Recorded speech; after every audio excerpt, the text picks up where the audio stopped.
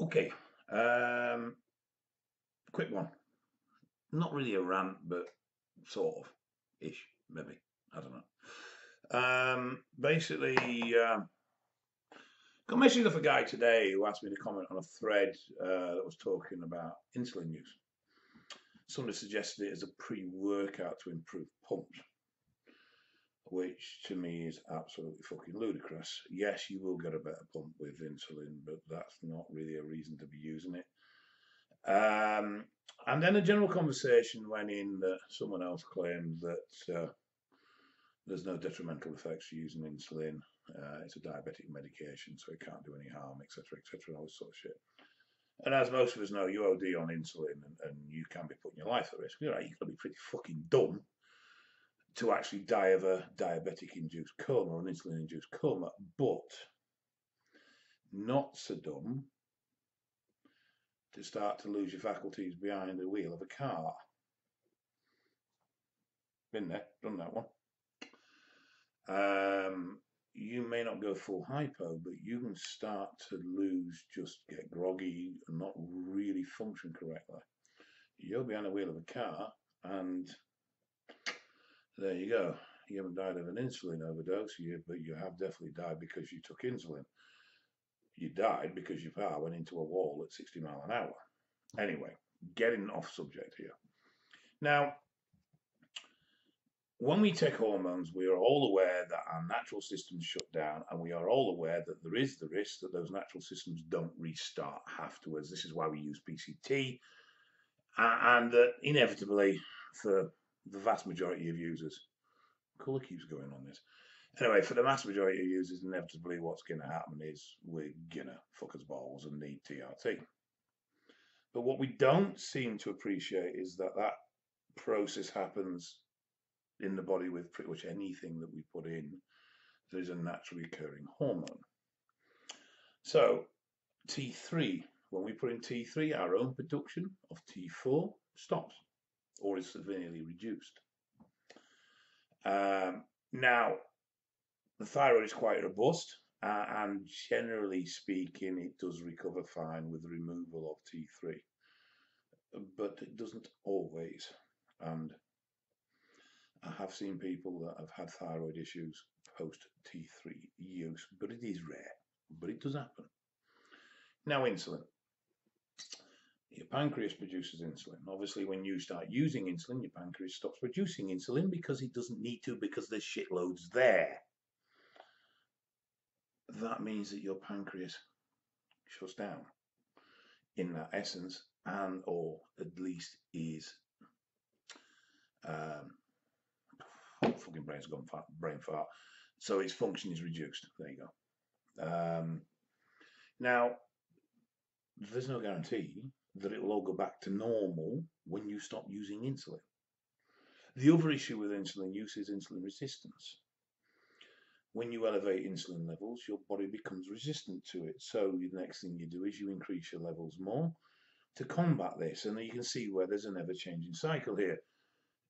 I use more, I get insulin resistant, I use more, I get insulin resistant, I use more. And eventually you're on very high doses. This is what Milos does, or Milos, however you want to say his name.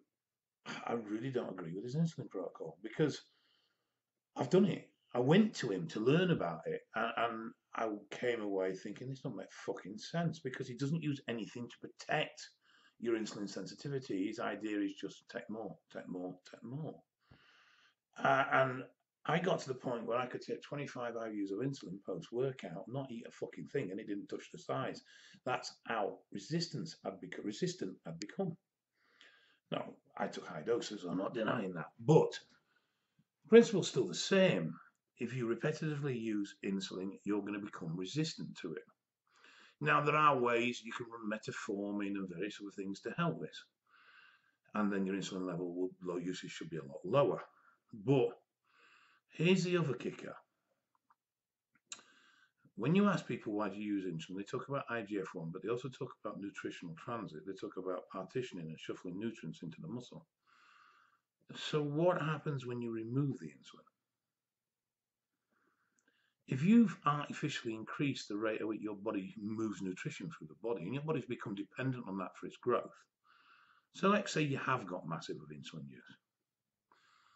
How are you going to sustain that when you remove the insulin? Because your natural systems can't move nutrient that quickly or that efficiently. Chances are as well that you are going to be insulin resistant, so they're going to move it really like a fucking breeze block. They ain't going to move it at all. And then you have the risk that you're going to gain fat as well because you're insulin resistant. So how do you sustain the effect of insulin when you're not using insulin? Now, it's different with GEAR. Yes, GEAR accelerate the growth process, and they do increase nitrogen retention, and therefore protein synthesis is increased. But for the mass majority, we don't get to a size where GEAR use is necessary continuously. But that process isn't overly reliant on, once you've sustained muscle mass and you've had it for a while, it isn't as overly reliant on the drugs to be supported. But if you alter the mechanism by which food is absorbed and how it's shuttled into the cell, and your body growth is reliant on that, when you remove that, you can't replace that, you can't mimic that, you can't get that same effect, particularly when you're insulin resistant, and so everything's working even slower. It'd be a bit like going off cycle and not doing a PCT, but there isn't a PCT for insulin. Well, there is really, it's keto. If you want to do a PCT for insulin resistance, it's keto.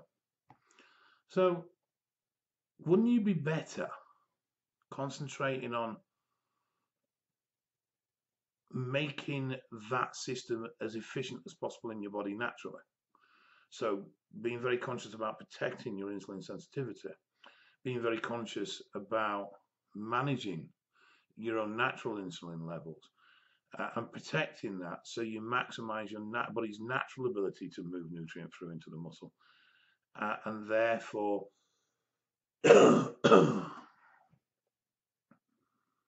it's sustainable. Or am I just being fucking nuts here?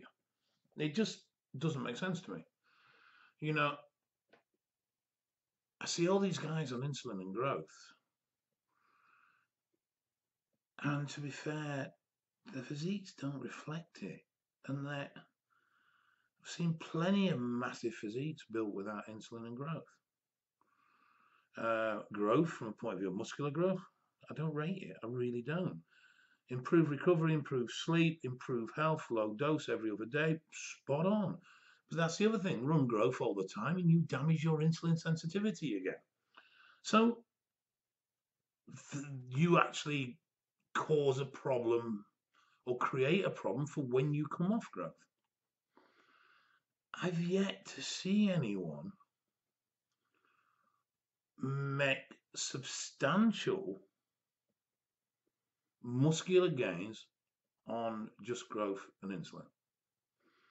And everyone will say, well, yeah, no, you need GEAR as well. And my argument is it's actually the GEAR.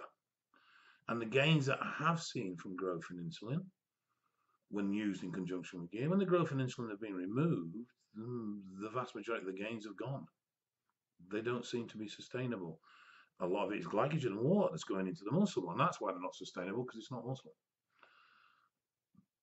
People seem to get fat post-insulin use, and that's because of insulin resistance. And just because of the way the body's now shuffling nutrient.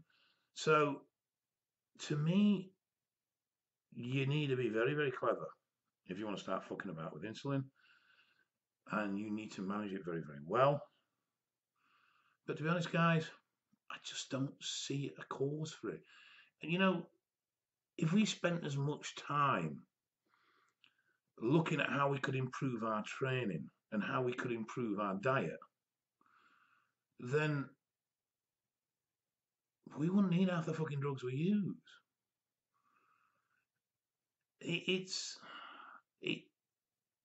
Everybody researches hours and hours and hours and hours and hours and hours on drugs, and to some degree on nutrition as well. You know, we're generally not too bad there. You don't see that same effort going into training or training techniques. And I've harped on for years about my muscle connection and complete fiber recruitment and more feeling the movement and engaging, still training hard and still pushing the envelope, but not being weight focused, being muscle stimulant focused. Now JP's starting to talk this way since he started talking to the guys in the States, muscle hypertrophy, whatever those people are. I'm not sure the name of the website that they call. I think a guy called Joe. And it's like, been on about this for fucking 10 years. You know, you spend more time getting your training. I mean, this is my big point is this. If you can't grow on training and food alone, then you shouldn't be taking gear. Or no, that's wrong. That's wrong. I shouldn't be saying that. Not that you shouldn't be taking gear, that because that's your personal choice, and I don't want to stand in judgment there, but that it's not optimal. Let me put it that way. I don't really have the right to say to someone you can or can't take steroids because of whatever. It's a free will, it's your choice. But how I can liken this is I'm going to lose weight, okay? I'm going to go on a diet. So I want to be leaner. So what I'm going to do is I'm not going to overly change my diet, but I'm going to start with T3 and T5. So I do 12 weeks, lose a couple of stone of fat. Buzzing, done really well. And now I'm going to come off the T3 and T5. What's going to happen? Oh yeah, I'm going to get fat. Why am I going to get fat again? Oh, because I never changed my diet. I relied on the drugs. All right. Okay then. So I can't make any improvements naturally. Nothing at all. No. But I'm going to go on drugs. Then when I come off the drugs, having gained a stone and a half, I'm going to expect those gains to stay. Oh, hang on a minute. I've not sorted my diet or my training out. So now I'm going to lose that size because that size has come from drug use and not from foundations of quality training or diet. Oh shit, no, I don't want to lose size. So I know I'll blast cruise because you can't hold size anyway when you come off. You have to cruise. Well, hang on. If you're cruising, you're supposed to mimic natural levels. So that would be mimicking what your body would produce anyway. So why would that make any difference to retaining size? Oh, well, I cruise on 250 meg a week. Oh, so you're on a very low cycle then. You're not cruising. No, it's cruise. So, okay. So because your diet and training is shit, and you haven't got that to work for you, you're now a drug addict. No, I'm not a drug addict. I can stop anytime. Come off gear then. Oh, well, I lose loads of size and I can't gain when I'm not on gear.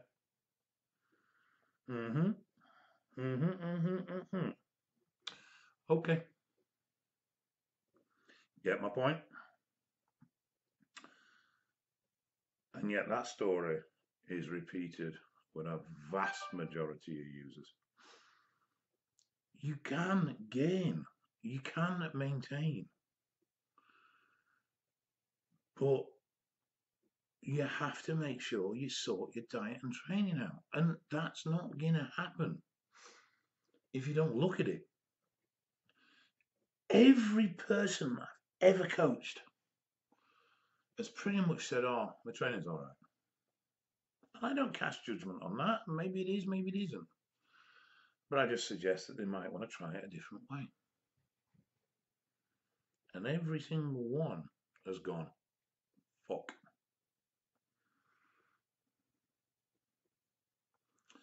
There are, and I'm still learning, I'm still experimenting. There are always more efficient ways. You should always be seeking to develop more efficient training. As we go through life and as our age changes and our size change, the way we need to train can change.